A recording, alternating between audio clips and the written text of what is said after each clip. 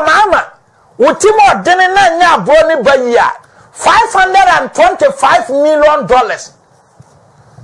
Na the first interchange ewo wa ukrom kura no na nado na de buy munyi me the pictures na mamo producers mahu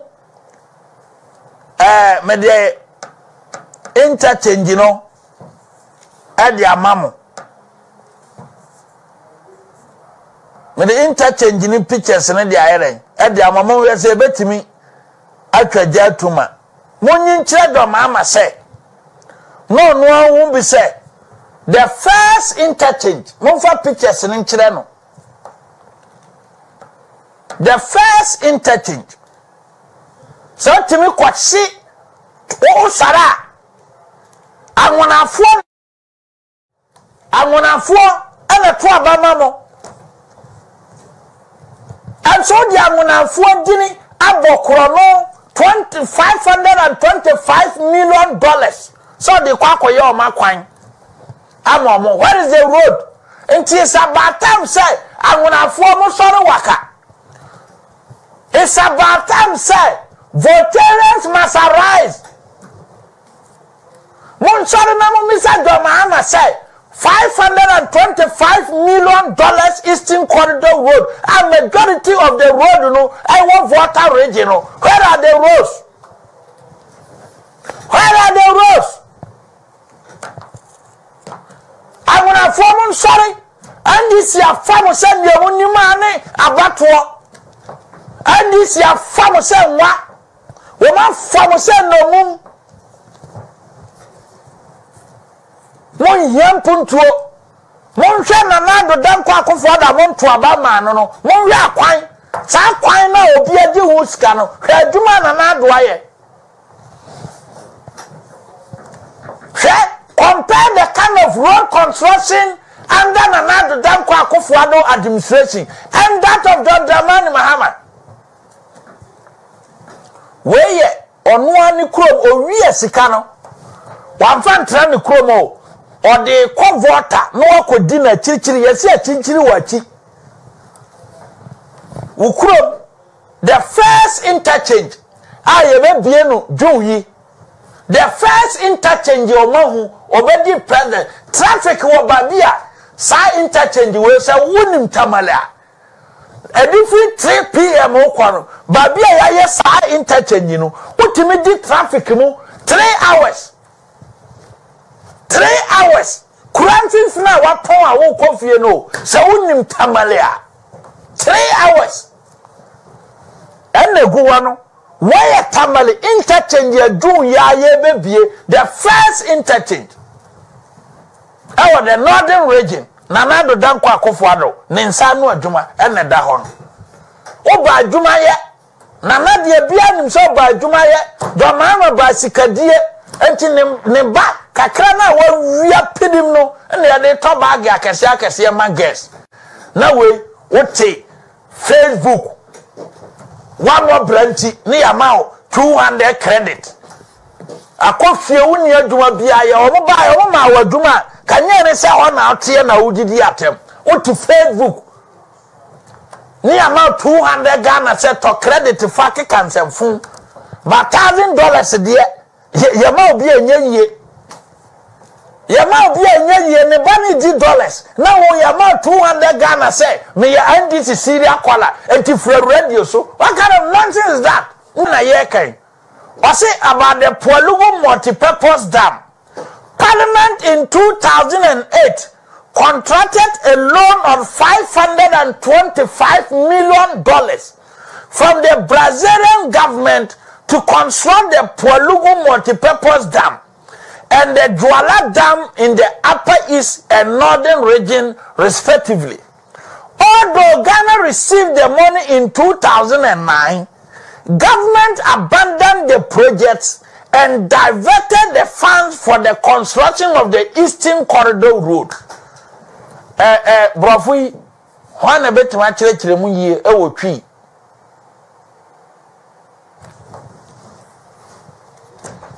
And the down where a World Bank workshop for more year, and almost say, Adia Mahama, dear Ghana for no. enso ebenya NDC fo bia Mahama obaba ma yawe kroma obaba ma yawe obedi president ne ma yawe otise ya tu kwan kwakoye programs obabi dia ne mfie na mfie no ne ma dia ne obaba na say wo kroma pa dia from now to 2024 dia ebedi na man ebedi only ready so I rejected 2024 elections because I'm very surprised to him. Because I'm a supervisor. Some corruption way. A people bottom. Now further will at the total box. And my boss at the my guest. Kroma. $525 million. Yem fanya dia Ghana ye breast over tieno. Ose me de kwakoye Eastern Corridor Road. Kwanyama. Eastern Corridor Road na anyere ama 2009. Mose me de kwakoye kwan. Mo disika no. Mo me enkwore video a.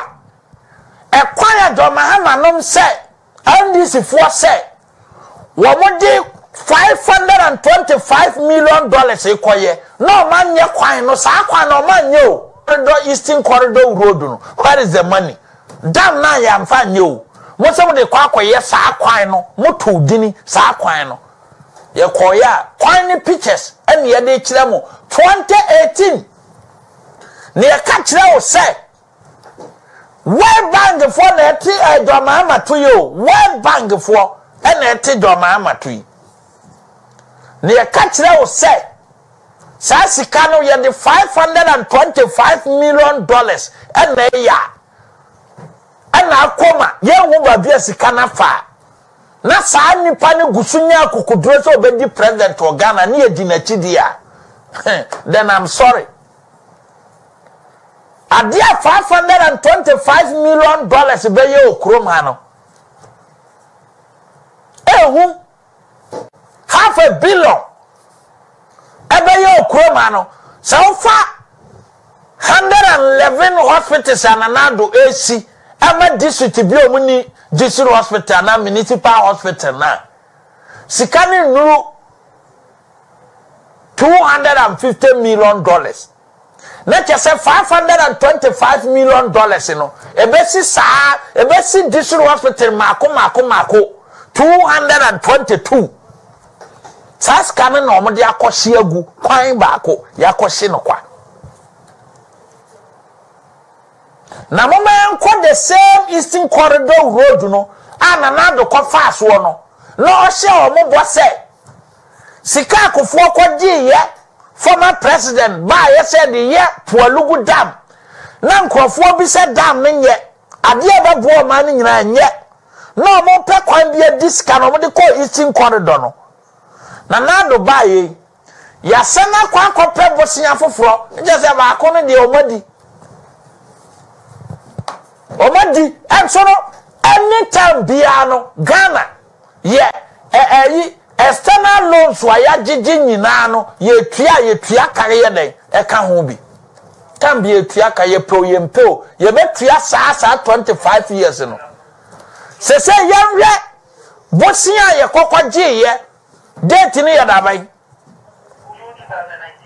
June 27th June 2019 African Development Fund the African Development Fund ADF has approved $81 million loan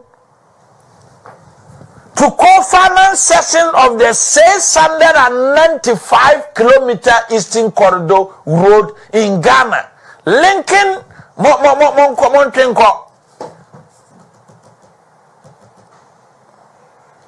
that one, Yakwaji, Theo, obi the $525 million.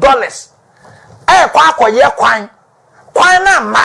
Basa kwan kura na obidi $525 million koye no na nado baye no or the $81 million na eye nti MPP ni NDC one na say etna Ghana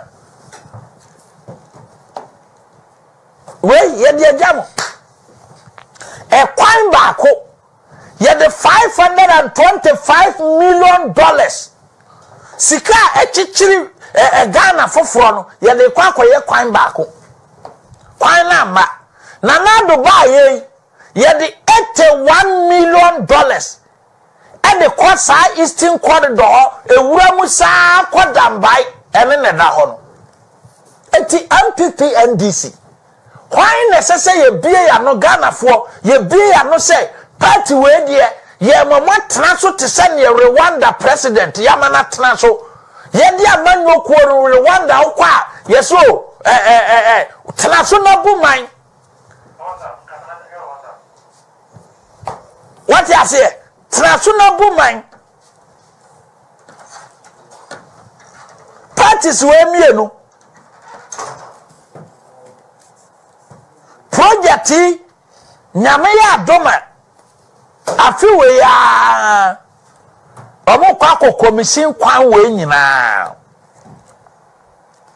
akwan omo ye $81 million no ebeye krachi town main road Village of Life Academy to Lakeside enon kwa ye 5.0 kilometers residency 1.30 kilometers Ken Adam and Ken Adam Kwafo Crescent eno ye 2.1 kilometer Krachi Senior High Road 1.5 kilometer Bank Road 0.5 Royal Lakeview Hotel and J. Cole 1.5 Apostle Intumi